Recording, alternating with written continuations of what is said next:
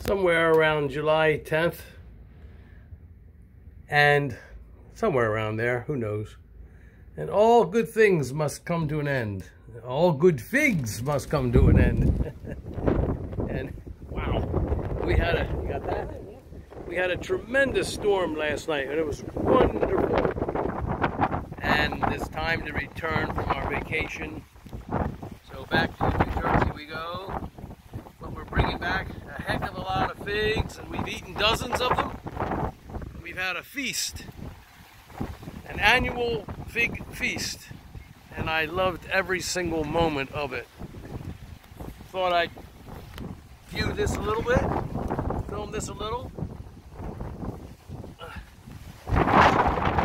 It's spectacular, it's wonderful. This morning the winds were even more extreme. Right now they're blowing away. And the sun's coming out and it's marvelous.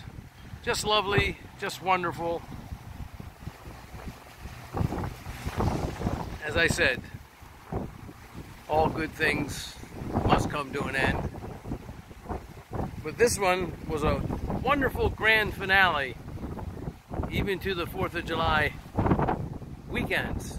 An abundance of delicious, tremendously delicious, sweet, scrumptious, delightful,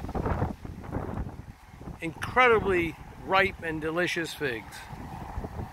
Superb. Goodbye.